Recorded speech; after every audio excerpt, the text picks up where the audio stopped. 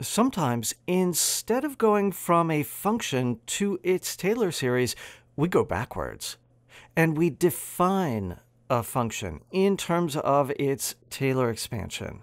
With some functions, there may not be a simple definition otherwise. One example of this is a Bessel function.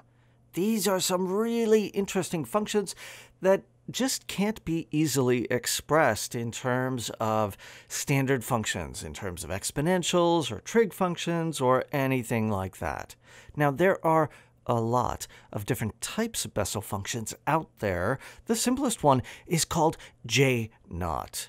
And J0 is most easily given in terms of its Taylor series. It is 1 minus x squared over 4 plus x to the 4th over 64 minus x to the 6th over 2,304 plus, well, it keeps going.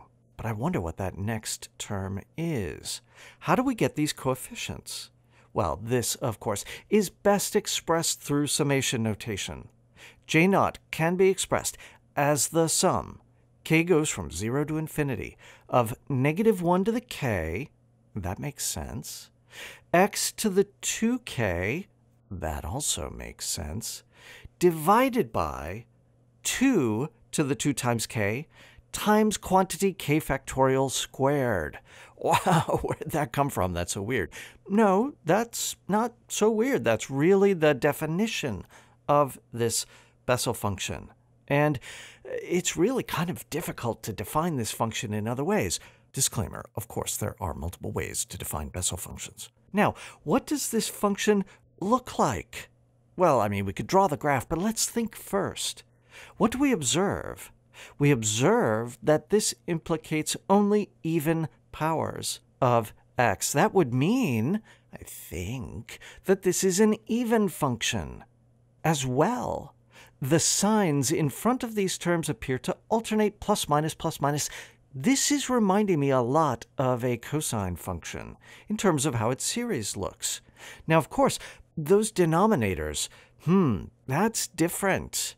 And I think we're going to get something that maybe resembles a cosine function, but is deformed in some way. And indeed, if we graph this out, we see that this Bessel function, J0, does sort of look like a cosine function. It's going up, it's going down, but it's not a periodic function like the cosine is. It's a little bit different, a little interesting. But Bessel functions, come on, who cares? Never heard of those guys before. Oh no, these are really pretty useful. They show up in lots of different physical systems. Here's one simple example.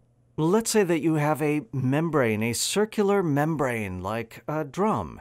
If you strike that in the right manner, it sets up a nice radially symmetric wave. What the displacement looks like as a function of distance to the center is going to be a Bessel function of the form J0 times some sinusoidal function of time. But in terms of whether its displacement is up or down and how much, that is controlled by a Bessel function of the form J0. That's kind of cool. Now, there are other contexts where you will see these functions as well. We may talk about that a little bit later.